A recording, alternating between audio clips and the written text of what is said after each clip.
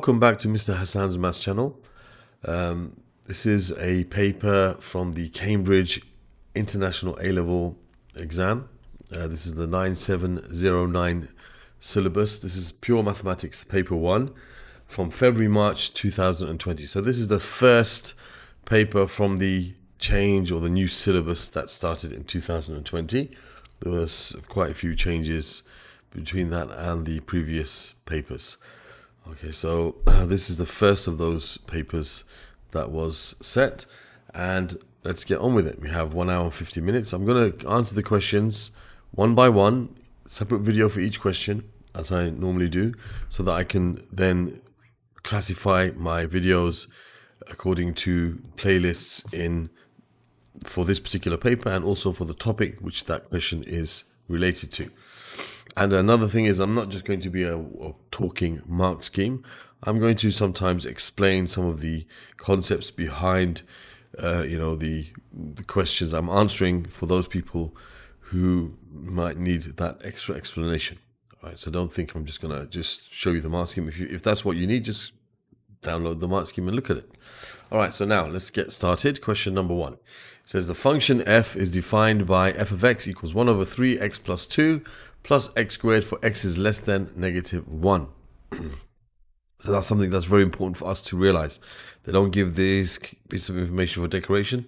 That will most probably have some implication in our answer. So we have to keep that in our mind from the beginning. So it says determine whether f is an increasing function, a decreasing function, or neither. So first of all, we have to understand what do they mean by increasing function.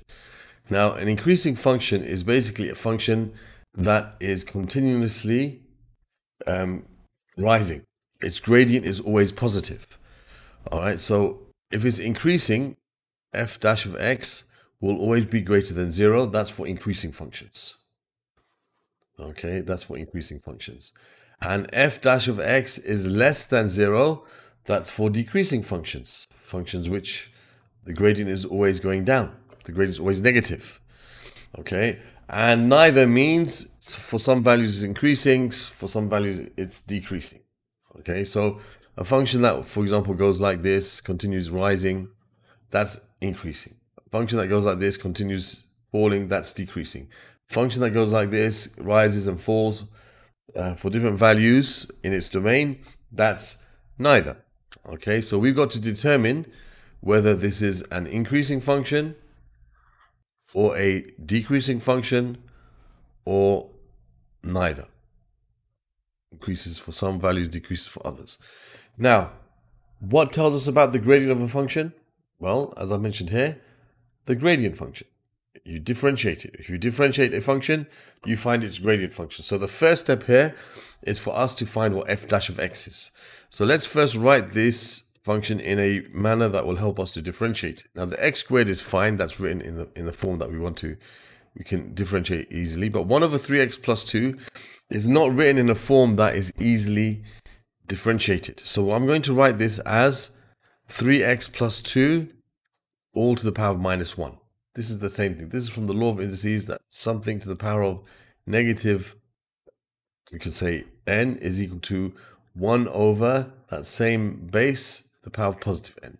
So this is like 3x plus 2. You could think of it as to the power of 1. So if you write this on the numerator, it's 3x plus 2 to the power of negative 1. And you got plus x squared. That's already as you want it. So now we've got to find the gradient function. So I'm going to differentiate this function. Now this part of it is no problem. That's just going to become 2x. We know how to differentiate. Polynomial, you just, the power is a constant. You multiply by that constant, and then you take 1 from the power. So you multiply by the power, so it's 2 times 1, which is 2. So you have 2x, and then you take 1 from the power, so you have to the power of 1, which you don't have to write. So that's the differential of x squared. Now, how do you differentiate 3x plus 2 to the power of minus 1? Well, this is something which you have to use what's called the chain rule, because you have a function within another function. So here you have something inside. You have like the main function raised to the power of minus 1, but inside it there's another function. It's like something like this, you could say. You have f of g of x. Okay, so you have a function inside the main function. Now the main function differentiates, okay, So you would first of all, you differentiate this main function. So you'll have f dash of g of x, but then you have to multiply by the differential of what's inside the function. That's using the chain rule. Okay, so you differentiate the function as a whole. Okay, so you have f dash of, and you keep this as it is, what's inside it after you differentiate the main function, but then you multiply by the differential of what's inside the function. So if you apply that to this, the main function is something raised to a power. It's like this bracket raised to a -1. So we multiply by the power. Okay, and then we take 1 from the power. But then we need to multiply by the differential of what's inside the function. So we're multiplying by the 3. Okay, so we multiply by the 3. So that gives us our answer. We can just simplify that. So we can say f dash of x. If I write this in a more kind of a friendly way, that easy for us to analyze, you're going to have -1 times 3, which is -3.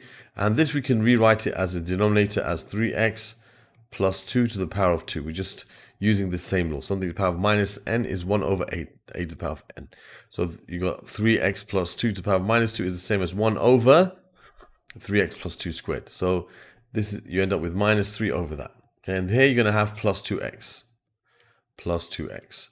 Now, in this question, they've told us, as I mentioned, this function is defined for x being less than -1.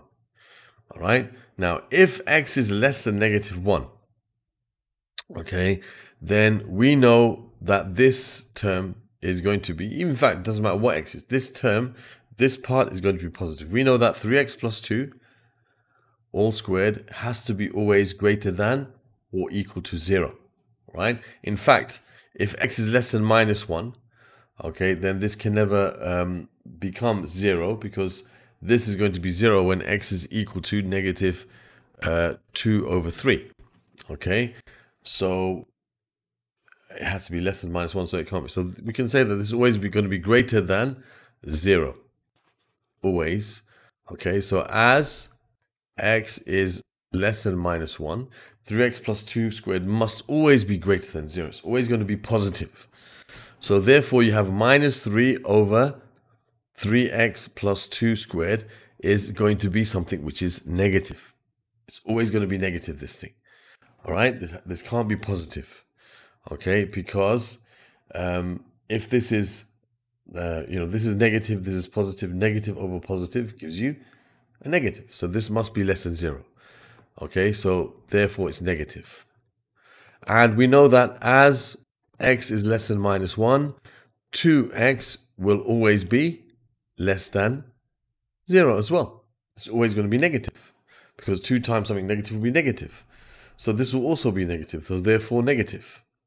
So you can say f dash of x will equal something negative plus something negative, which is negative. So we can say here that f dash of x will always be less than 0. Therefore, f of x is a decreasing function, because we can see that the gradient function is always going to be less than 0. So some sort of explanation like that is required. And there we have the answer to that question. Question number 1 from February, March 2020. This is all about differentiation and the types of function, whether increasing or decreasing. All right, so inside here we also had an example of the chain rule, okay, or differentiation by the chain rule, which is something which comes up in P3 in the Edexcel syllabus. So it comes up a bit earlier in the Cambridge syllabus.